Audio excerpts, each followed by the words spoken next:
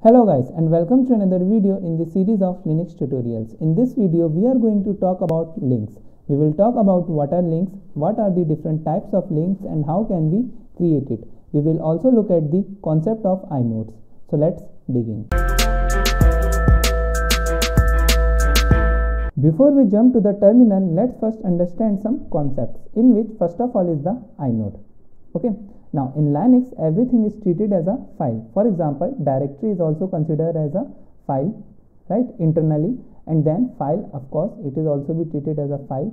Then devices is also treated as a file. So basically everything in Linux is treated as a file. Okay. Now each file in Linux has an associated data structure. Okay. So associated data structure, which contains various important information regarding that particular file. Okay. For example, who is the owner of the file, okay, or user ID. Similarly, group ID.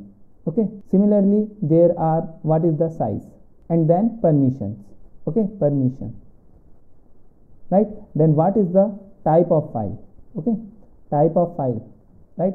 That could be like either it is a directory, which is a normal file, or whether it is a pipe file. Okay, you may not know about what are the pipe files, but later in these tutorials I will describe the pipe files also. Okay, or it is a normal files, or it is a device file, like that. Okay, so like that, data structure contains the various metadata information regarding the file. Okay, let's say for file 1 this is the data structure, then there will be another file, for that there will be another data structure, okay, which has the various information regarding that particular file. Similarly, let's say there is another file in Linux. Okay, then there will be another data structure associated to that file. Okay, associated to this file. Okay, so to identify each data structure uniquely, a unique number is given to every data structure. Okay, and that unique number is known as the inode number.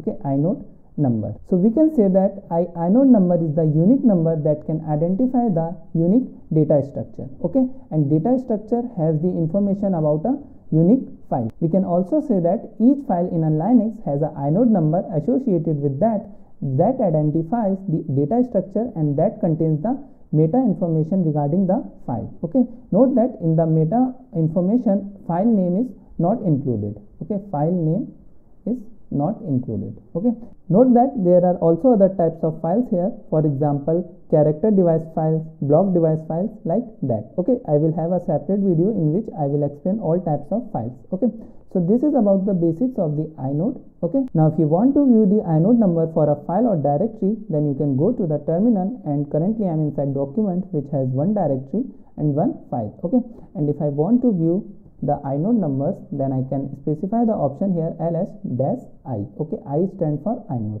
So if I press enter, you will see the inode numbers are also showing up. Okay, so this inode number is assigned to the data structure that has the meta information of this ORI file. Okay, now let's talk about the links.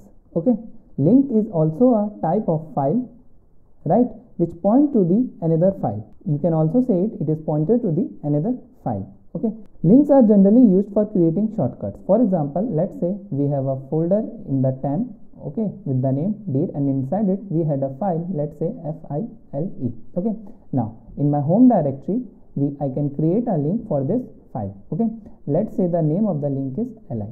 Right, now basically this link is now pointing to this file. Okay, so if I'm opening this file, basically contents of this file will be opened. If I'm changing the content of this file, then the content of this file will also be changed.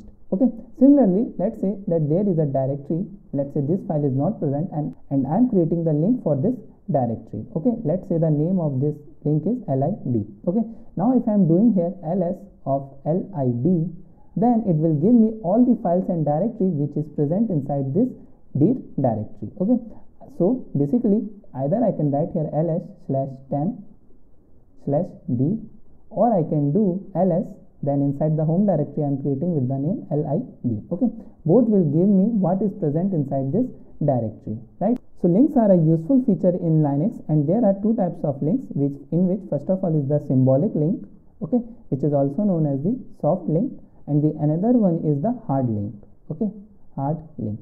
Okay, there is a minor differences between these two. Let's jump to the terminal and understand these two links. First, let's talk about the symbolic link, and it is also known as the soft link. Okay, so currently we have the dir1 as a directory and ori is a file. Okay, inside the dir1, if you see here other contents, then we have another directory with the name dir11 and then another file fi. Okay, and inside dir11 you will see there is another file. Okay, now let's say from documents I want to create a link for this file. Okay, so I can write here the command ln. Okay, since we are creating the symbolic link, then I have to specify s here. Okay, then the path for the file. Okay, so path for the file will be inside dir11 and then the another. Okay, and then the name of the link. So let's say the name of the link is lk. Okay, so the link, if I press enter, this link has been created. Okay, note that whenever a symbolic link is created, and if I do with the ls-f, then here it will be written @. Okay, for directory it is slash, and for normal file it is nothing. Okay, so now if you view the content of these two files, it will be similar. Okay, so let's say I am finding the first content of which is present inside some remote location. Okay, another, right? This is the another file present in depth, and if I do here cat of lk, then you will see the same output is showing up. Okay, now let's change the content using the link. Okay, so I'll do the nano of lk, which is the name of our link, and I'm changing it with the this is changed with link. Okay, I'll save it, and now let's again view the content. Then you will see the content of the original file has also been changed. Okay, and the content of link will also be changed. So basically, when I am creating a symbolic link, then any changes made in the one data structure will also be reflected in the another data structure. Okay, or we can say another inode. Now remember that in the symbolic link, the inode numbers are different. So basically both of these inodes are different. For that, if you see the inode number of lk, this is 11, this is the value 1179842. Okay, and if you see the inode number for this, it will be different. Okay, remember that this is different. Okay, now if you want to view where is my link pointing to, then you can write here ls-l, then the name of the link, let's say lk. Okay, then you will see lk is pointing to this file.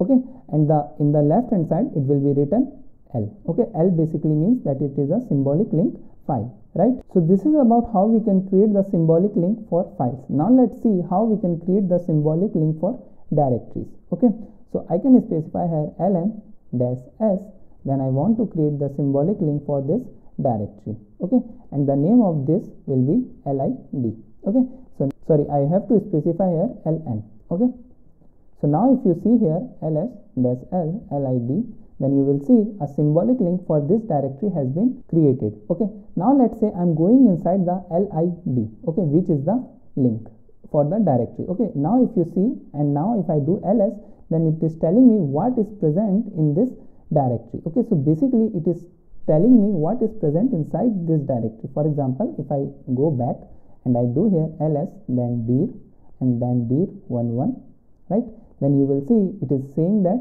a file with the name another is present there. Okay, so let's say I again go to the link. It's like a magic door that whenever I am going to the lid, it is basically bringing me to this location. Okay, and now let's create a file here. Let's say jo. Okay, then I'll again go back and let me again run this command.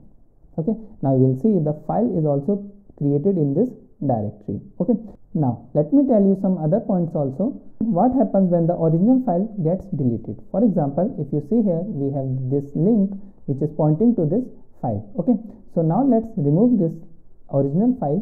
Okay, so I'm removing this another. Okay, now if I again run this command, then you will see this is in the red color. Now this link is pointing to the non-existing file. Okay, if I do the cat of lik, then you will see this no such file or directory present. Okay, because we had deleted the original file. Okay, similarly we have another link with the name lid. If I remove the directory now, let's say inside dir1, inside dir I will remove this directory. Okay, now you will see that this is also in the red color, indicating that this directory does not exist now. Okay, now let's say that you want to delete a link. So for that you can use the command unlink, or you can use the remove. Okay, remove because it is also, our link is also a kind of file. Okay, so let me remove with the unlink command. So I can write here lik.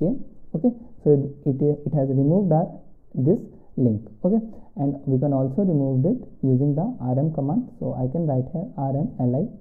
Okay, so now if you see, our this link has also been removed. So this was about the symbolic link. Now let's talk about the hard link. Okay, so first of all, hard link can only be created for the file, not for the directories. Okay, so let me create, there is a file inside the dir. Yes, there is a file, and let's create a hard link. So I will not specify the option -s here. Okay, then let's say the name of our hard link is lik. Okay, and sorry, here I have to specify the file name. So it is inside the dir and inside the fi. Okay, so now this link with the name lik has been created, and it is actually pointing to this file. Okay, note that in symbolic link both the inodes or the data structure was different, but here there is a common data structure and we have the different names to access that particular data structure. Okay, so basically both of this link and the original file are pointing to the same data structure. Okay, so both of this link and the file have the same inode number also. Let's see the inode number. Okay, ls-I. I want to see the inode number for this. So this is the inode number, and if I also view the inode number for the file, then you will see it is the same.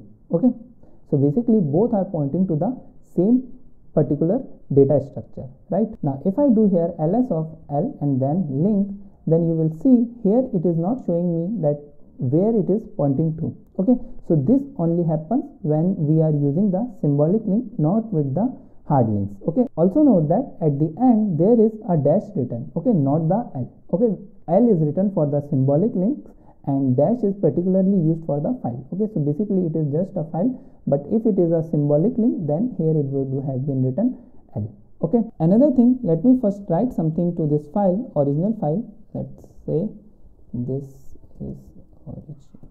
Okay, and now if I do the cat of link, then it will give me the same content. Okay, now let's say I am deleting my original file. Okay, sorry, I have to specify here rm command. Alright, but now if you see, our link can still be used. Okay, so basically it is not a hanging link that we were seeing in the symbolic links. Okay, I can also change the content of this file, right? So I can write here, this is from link, let's say. Okay, then you will see the content is still changed. Why it is happening? Because as I told you, both were pointing to the same data structure. If I am removing the one, it is not going to eliminate that link also. Basically that particular data structure can be used with the two ways. Okay, in the hard links, but in the soft link we have the two different data structure, and our symbolic link was pointing to the data structure of another file. Okay, and if I was removing it, then it was calling as the hanging link. Okay, but in the hard links both are pointing to the same inode. Okay, either I can access it using this original file, or I can use it with the link. Okay, another thing that you can also look at the link count field. Okay, so basically this is the link count field. Okay, I will not talk about the owner of this file or the group files or the permissions, but I will talk about this in the later videos. But here if you see this is actually the link count field. Okay, for directories it gives us how many subdirectories present inside it. Okay,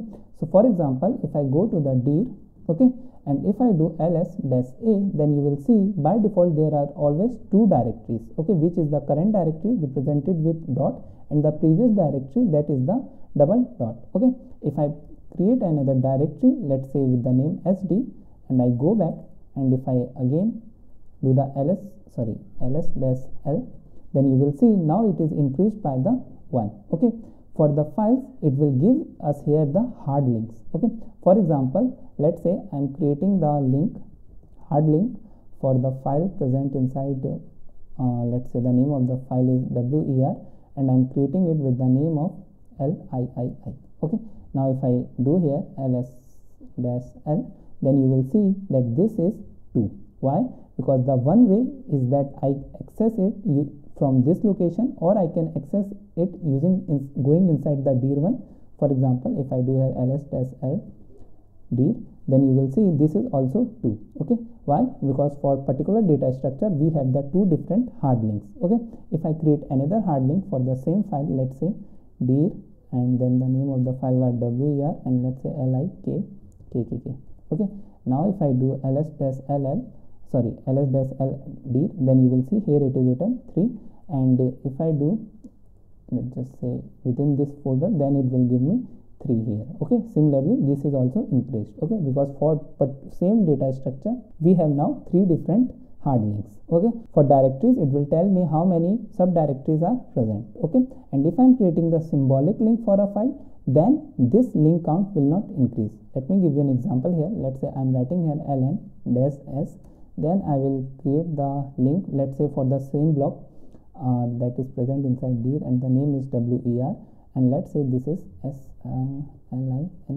Okay, if I press enter, and now if I see this here is still 1. Okay, so basically this is not getting increased by 1 when I'm creating the symbolic link, but when I'm creating the hard link, then it is going to increase. Okay, and for directories it will tell me how many subdirectories are present. So this is how we can use these links. So you can view some of the differences between soft link and hard links here.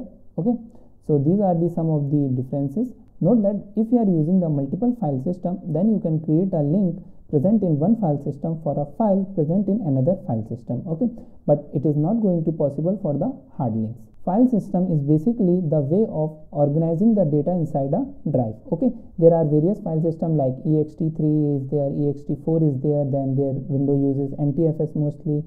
Okay, so it is also possible that you can use the multiple file system simultaneously. Okay, one last thing, that you can also create these links using the cp command. Okay, so if I open the manual page of cp and if I search for, let's say, hard links, okay, hard link, then you will see that if I want to create the hard link, then I can specify the option -l. Okay, similarly for creating the symbolic link, I can use the -s symbolic.